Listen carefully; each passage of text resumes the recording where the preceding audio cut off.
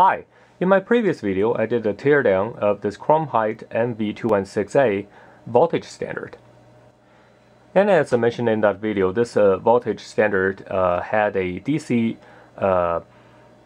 battery power supply option, but it didn't come with the battery. So I thought I would just do some digging and come up with my own battery pack for this DC voltage standard. So in this video, we're going to take a look at how to do that. So the first thing I want to do is take a look at how the external power supply works. And as I posted in my blog posting last time, and if you look at the circuit diagram for the internal and the external power, actually it's quite simple.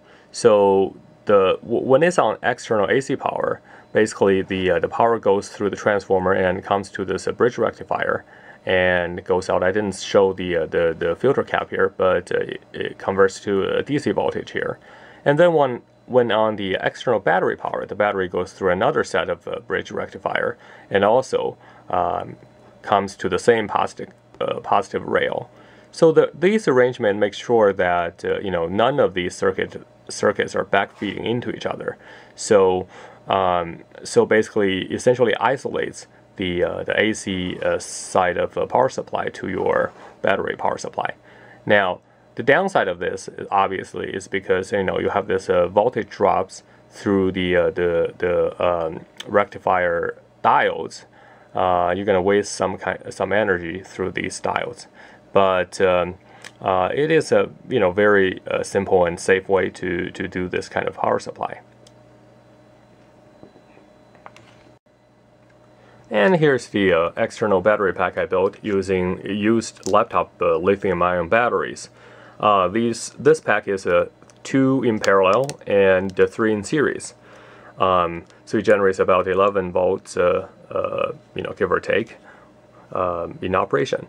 Now, you need to be very careful when using lithium-ion batteries, especially the kind like this without the protection, because you don't want to accidentally short these leads and then create excessive current that would start a fire and possibly cause some other damage. So for that, I added this polyfuse that would limit the current at about 3 amps. This is plenty for this power supply, for this voltage standard. I think when it's in operation, the average current would be less than 500 milliamps. So this would be definitely enough for our operation.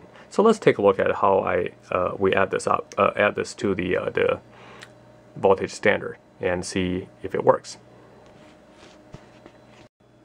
And as we mentioned last time, the external battery power can be connected through this DIN connector at the back. So I, at the moment, do not have any mating connectors for this output. So I will just tap into the pins directly and just take a look at whether it works or not. So let's take a look at what are the pin connections.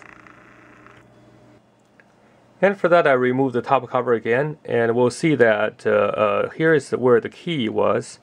So the top one is positive, the bottom is negative. The polarity, not the bottom, the one next to it is negative.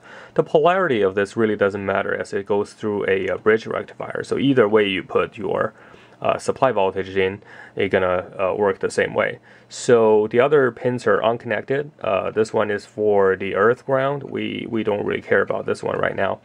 So we'll just connect these two up and take a look. Okay, so let's put this pin on the top, which is our positive, and the next one is ground, negative. So let's take a look at if we get anything. Okay, so now that the external battery pack is connected, I turn it around so you can see this better. So now, as you can see, that the external power stays on. So there's not a separate switch for this external power to turn off. either you are on AC, this would be on, or on the external battery, this would be on. But I don't think it takes much power at the moment when it's just this LED. Now, let's turn on the power supply, the voltage sender rather. Okay, so it looks like so this battery. Remember when we were on the DC power supply? When we were on AC power supply, this thing goes. The meter goes all the way to the green side. Now it stays in the white and just over the red region. So presumably that is not high enough. So I assume it's probably needing at least 15 volts external, and which makes sense when you have this 1.4 diode drop. It would drop to a acceptable region. But anyway, so let's take a look nevertheless to see if it works. For that, I will use this because we're on battery. So I'm going to use this. If you can see here, hang on. So if you recall that I made this modification to this Keithley 197 multimeter. So this one actually right now is battery powered. So I'm going to use this to check the accuracy of the voltage standard. So let me just put it up here. Okay, it would be a little messy here. Oh, whoops, sorry. So yep, you can see. So right now, let's take a look. I could have just put the legs back, but hey. So right now the voltage standard is set to 0.555555 volt. So let's take a look at how accurate it is. I don't expect any problems. So let's put to. So I'm not sure if you can see this, but it's a 0.55554. So it's pretty much bang on. Now. So yeah, so definitely looks like external power supply works, and as I said earlier, it takes about 0.4 amps. So a set of battery like this can easily run for a day, like 5-6 hours without any problems. So let's now take a look at the power consumption of this. I have the battery here, and now I have this lead rather, connecting to the terminal directly, and I will take a look at the current. And as you can see, it's actually far lower than 500 milliamps. Anyway, so yeah, so that's the current draw. So if you have a battery pack, this device, this DC voltage standard is going to be able to remain battery powered for quite a few hours. So now let's take a look at how we utilize the internal battery power function. The internal battery power, as I showed last time, from this board layout, we can, the positive is coming in from this fuse, which the fuse was removed. So I will connect the positive here.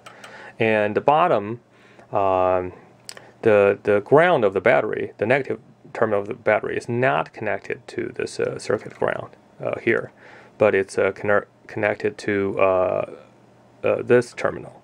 So basically I'm gonna put the battery in right now so you can see how it works.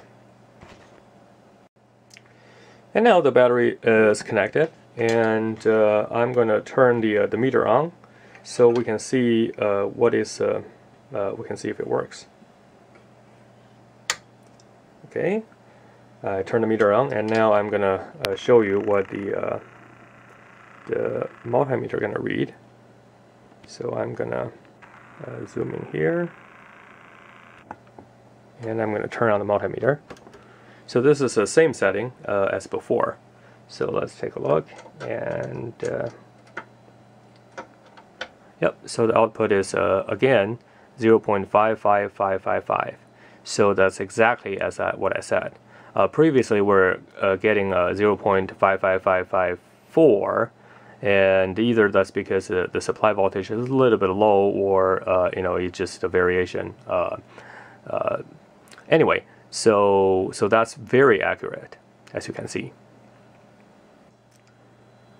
So the last thing I want to do is try to take a look at the current draw of this when it's powered internally, and also when the circuit is charging, what type of what kind of current is charging through the battery. So I basically right now hooked this circuitry through this multimeter in 2000 milliamp measurement mode. So that's plenty for our purpose. So now the unit is turned off. As you can see, it's not drawing any current, and that I think is just a residual value, because obviously it's not being charged right now. So that's just a residual 0.05 amp, sorry, milliamp. So now let me turn on the voltage standard. And as you can see that the current draw stabilizes around 382 milliamps. So that's what we had before. So now what I'm interested in is when I plug in this unit, what the current going to become. So let me plug the current here, plug the unit here. Okay, so right now it's plugged in. Now, as you can see, the sign of the current changed to negative, which means now instead of sourcing current, the battery pack is actually taking in a charge at 57 milliamps. So now, if I turn off the voltage standard, I expect to see that voltage jump because there's no load anymore. Yep, so the current jumped to 252 milliamps. So that's kind of our charging current when the unit is powered off. Now, obviously, I don't think I would want to keep the battery in this device. I probably will use it as external only through this external AMP connection. The reason for that is obviously this unit was not designed for lithium-ion battery charging, so it could be, you know, taking excessive current through this battery and damaging it. And also, you know, a lot of the older units take either take a floating charge approach, so it's either charging a nickel cadmium battery or a lead acid battery, so which is more tolerant to overcharging at a floating level especially. So nevertheless, you know, we kind of figure out the battery option of this unit. So I hope you enjoyed the video, and I will catch up with you next time.